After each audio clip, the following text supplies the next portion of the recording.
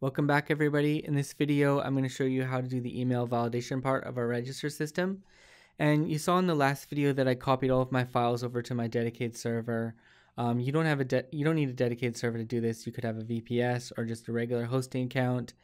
And I got that copied over, and I've also got my database copied over. So, depending on what sort of SQL client you're using, if you have PHPMyAdmin like me, you can just click, select your database, and you can just select it here, and then you'll click export, and that's going to give you a .sql file, and then you can go into your PHPMyAdmin in your online hosting account, and then just go into first create your database first. In my case, it's called ffnew, and then you want to click import and import that SQL, and you'll be able to restore your database like that. So you'll see here that I have two users here. Basically all this stuff's the same, but well, not exactly. We have a reg time here. I don't remember if that was in the last video. And we also have a new column which is called activated. So by default, when they just register, activate is all going to be set to 0. But after they get the validation email sent to themselves, and they click the link, then this is going to get updated to 1. Then they're going to be an active member, and they're going to be able to log in. And in our system, they're not going to be able to log in until this activate is set to 1. So I think we can go over to the code now and see how this is done. I'm just going to briefly just skip through what we have so far. We have a register controller here, and what I've done is I've added a constructor to this, and you'll see at the top here we have public function __ construct. This is how you create a construct in CodeIgniter or any PHP class for that matter. And then when we create our own constructor in CodeIgniter, we must call the parent's constructor right after. So you'll see here I have parent : we're referencing the parent's constructor, which is CI_controller, and we get that initialized, and then we do whatever kind of housekeeping we want to do in our own controller right here. So in my case, what I wanted to do was, anytime we access this class, we call a method or whatever, the first thing we're going to do is we're going to run our constructor function right here. And inside that, I have this load model, and I'm loading in model user, because we're just going to, we're going to use this model a lot within this register class. So now that that's done, we start off with our register page, which is register user right here. And, all of our validations get submitted here. We do all of our validation. And then if all of this checks out, then form validation run, this evaluates to true. We saw that before. And then we're going to go down into this else block here. Now inside the else block, the first thing we're doing is the insert user method. We looked at this last time. And we can just go over to our model user here, and we see that method right here. And then we are basically, we're going to insert the user into the database here. And, if we get a successful insertion into the database, then we're going to set the session. We also looked at that in the last video. But a new thing that we have here is we have this send validation email. So when we use this keyword in front, we are referring to the current class, which is this model user class. And we want to run the send validation email method. So we can just go down to that right now. And actually, I think I made one change in set session that I want to talk about. And it's important too. So if we go down to this set session right here, you'll see it's taking all of the parameters that it was before. But I'm selecting one more thing from set session, which is reg time right here. And the reason why I'm selecting reg time is because I want to make an email code that we're going to send to these users. And I decided to use reg time to do this. And basically, what I'm doing is, reg time is a timestamp. And what I want to do is I want to take that timestamp and I want to cast it to a string by putting this in front of it. And then I want to run the MD5 function on that string. So, well, that's not very clear. I think I have an example down here. Yeah, I do. So basically, the reason why I grab reg time in this query is so I can avoid doing another query later on. We can just get them both in one go right here. And then, we set all of the session data here. And if you go look down at the bottom here, you'll see this email code. This is a property of our class we created. If I go to the top right here, you'll see that private property that I created right here. And this email code is set to row. We're getting the reg time here. This is going to be a data type of, it's going to be a timestamp. It's going to have the date and it's going to have the time in it. And then what I'm going to do to that is I'm first going to cast it to a string. Okay. And after it's cast to a string, it's going to look exactly the same, except it's going to be a string. It's not going to be a date object. And then we're going to run the MD5 function on that string. So the reason why I did this is because, this is going to be a unique value, this date, and then we convert it to a string and then run MD5 on it.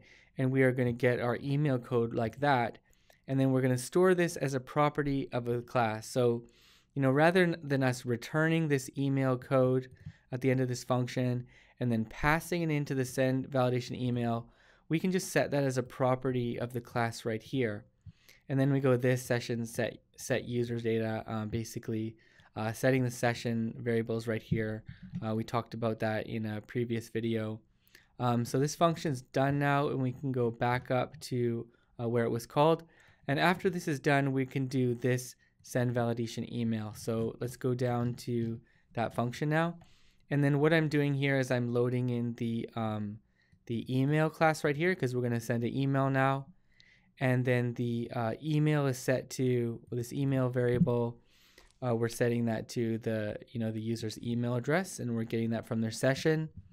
And then email code is set to that private property of our class we just created, this email code. So referencing that there. And then if we go down here, we'll see all the things we need to do to send an email in CodeIgniter. Now, I wanted to send an HTML email, of course, because we want that we want them to have a link with it, which they can click on. So we're going to need an A tag for that. So we use this email set mail type to HTML, and the email is going to be from the bot email. So rather than me hard coding something in here like admin@freightforum.com, and then later on we don't want to use that. A better way is not to hard code that in here, is to use it in the config file. And if we look at config.php right here, you'll see the new entries that I put in here. We have config admin email that's set to my email. And then we have bot email. So all of the emails are going to be set from admin@freightforum.com. And whenever you find yourself hard coding values like this into your code, you can know that you're doing something wrong, and you want to put these in a config file, and then we can just change these in one place later. And then anywhere we reference them in our site, they're going to be updated right away. So let's just go back over to the model right here. And then so we have our from and then to. Now, right now, this is set to just my email because we're testing. But later on, we're going to make this dynamic. We're going to find out, what user are we sending to. And this is going to be a dynamic email variable right here. We have the subject of our email right here. And then after that, what we're doing is we're slowly building up our message. So the first part of our message, we're setting the doc type here, meta tags, head and body. I'm not sure that all of this is necessary. I think it probably isn't, but I don't think it's hurting anything there, so we can just leave that there for now. Head and body, and then we are going to concatenate onto our message variable over and over again. And we do that using dot equals, and then we go dear, and then we reference their first name here. And then in the message, we say, thanks for registering on Freight Forum, please. And then we have click here. So we're doing an A tag right here, and then it's going to show click here. And all they're going to need to do is just click that, and then they're going to be activated on the site. So you'll see that we have, what link are we sending to here? Well, I put a little comment right here. So we are going to submit to the register controller, and then the validate email method of the register controller. And then the first parameter is going to be their email address right here. And then the second parameter is going to be that email code. So this is the way CodeIgniter works. If all of the pages are basically methods. So we have this validate email, this is a method. And we can pass things to our method, by going slash the first parameter slash the second parameter. And one thing that I should mention is you'll see that, the way I did this, I put the email address right here, john@doe.com. And, this is actually valid you can put it in a URL. You can put these characters in here. There's no like illegal characters right here. But one thing we do need to do in our config.php is we need to make sure that all of these characters are allowed in the URL in CodeIgniter. So if I go over to config.php here and I scroll down, we'll see the permitted URI characters. And by default with CodeIgniter, this @1 isn't created. So what I did is I just added that @1 right there. We can also see the dot right there. And now this email link I'm sending them, it's going to be able to work now. So let's go over to our model here, and yeah, thanks for registering on Freight Forum. We send them an A tag with a link like this, and then click on that to activate your account, and then just concatenating the final bits here. Thank you, ending the body and HTML tags, and then we set the message property here. So this email message.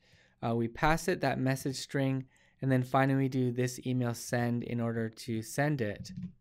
So what we can do now is we can test this out.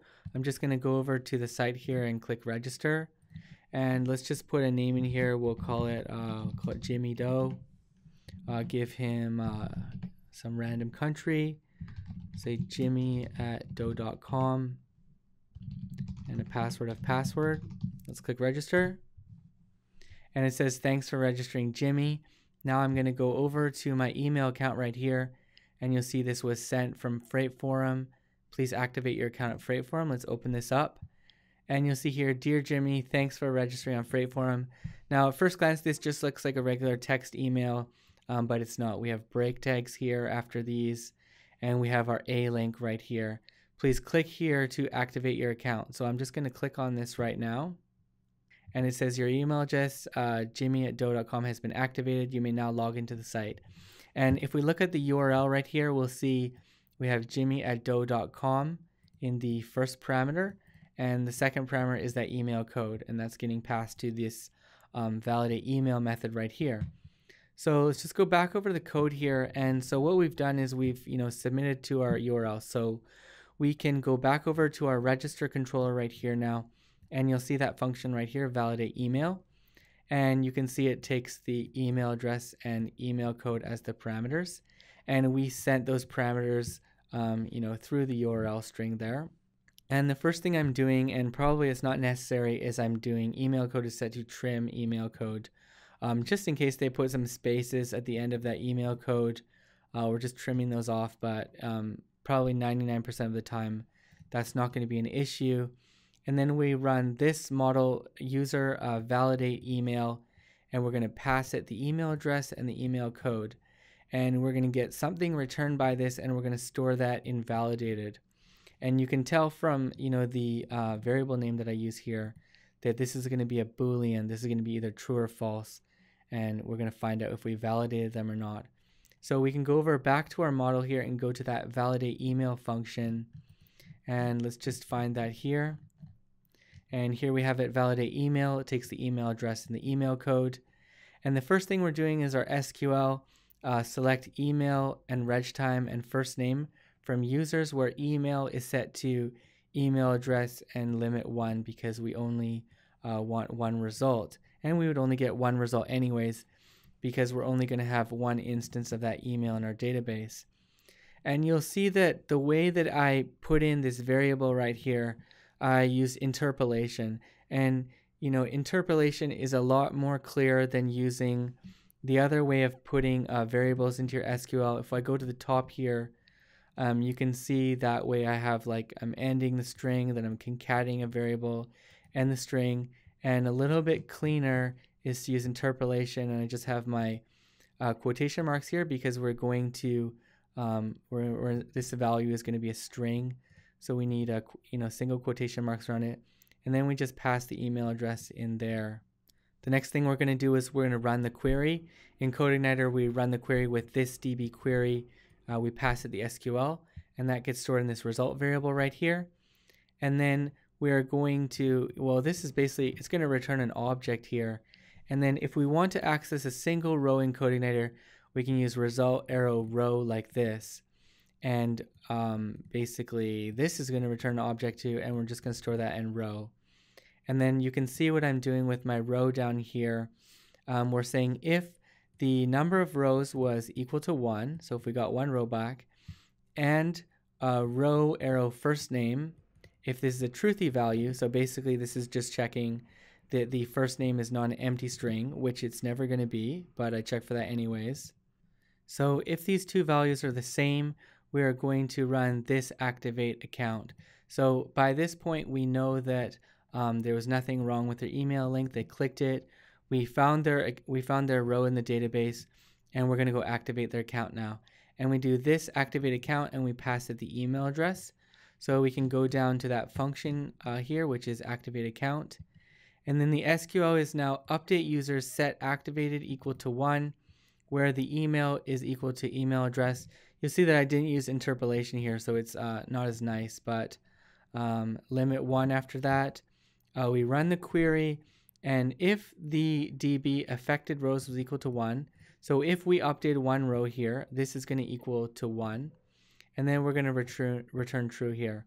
Or else what we're going to do is we're going to echo this error message, but I don't think that this is going to happen under any circumstances, but I put it there anyways. So we are going to basically do the update here. We're going to change that 0 to a 1, and if we look at our database here, this users table, you'll see we have that new user here, Jimmy, and because they clicked on the link, this activate is set to 1 right now. This function is going to return true, and then we can go back up to where we called it, which was right here, and this is going to be true. And now if result is equal to true, then this validate email function is going to return true as well. So we can go back over to the controller here, and then this validated variable is going to be set to true right now. And then if true is equal to true, well, of course that's true. Then we are going to send them to this view. And the view that we're going to send them to now is view underscore email validated. And then we're going to pass that the email address, and that's going to be used inside our view. So we can just open up that file right here, and basically all this file says is your email address, and then we show them their email address has been activated. You may now log into the site. So that's basically the way I decided to do this email validation, and there's a lot of different ways you could do it, probably 100 different ways, but I think for our site this is going to be good enough, and see you in the next video.